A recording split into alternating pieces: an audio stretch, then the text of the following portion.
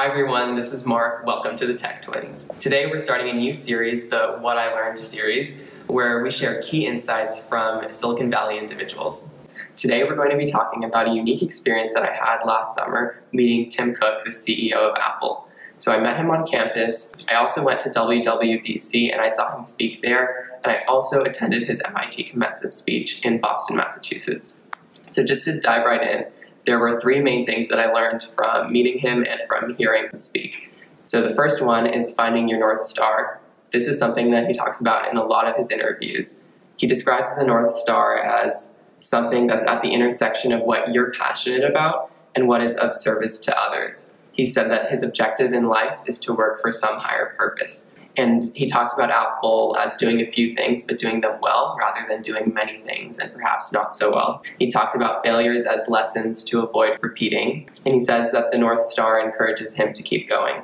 Whenever he feels discouraged, he tells himself, keep your eye on the North Star and just keep moving. And so I thought that was a really interesting way to frame this type of idea. The second thing I learned is that both Tim and Apple love to work on really tough challenges that a lot of other people are saying are impossible. The first is Apple's commitment to sustainability, and the second is Apple's recent partnership with the Malala Fund.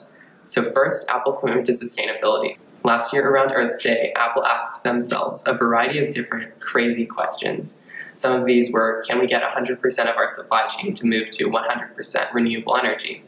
They introduced the idea of zero waste, this idea of a closed-loop supply chain, stopping mining the world altogether.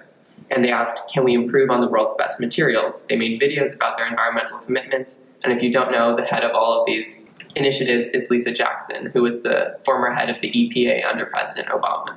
So I thought that this focus on sustainability so that we're not making any negative impact on the environment at all was really interesting and a really tough question.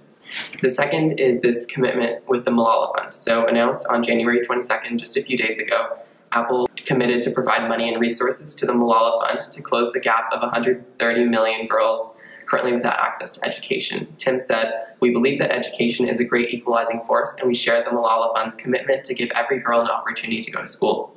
Apple will help the Malala Fund scale by providing technology, curriculum, and research into policy change if necessary. And Tim will join the Malala Fund Leadership Council.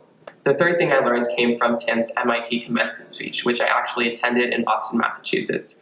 I didn't go through Apple, but I was in Boston at the time, and I just walked into MIT's commencement area, and I sat in one of their viewing rooms and watched him speak, and I also watched him speak from the reception area. So in this speech, he talked about finding his purpose and how in the beginning of his life, he tried so hard to try to force a purpose onto himself, to try to find out what that was. He looked outside of himself until he met Steve Jobs, who was a leader with a passion.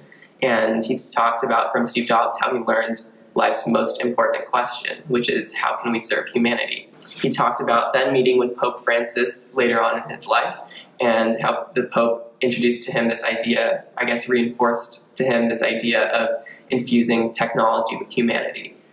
And then his main topic at the end of the speech was how technology itself doesn't want to do good in the world, doesn't really want to do anything, and how he's concerned about people thinking like computers more than computers thinking like people. So this idea of putting humanity into the technology that we're using. And so those were the three things that I learned from meeting Tim Cook and from hearing him speak at a variety of different events. I hope that was helpful, and that's it for this week. Thanks for tuning in. Make sure to subscribe to our channel.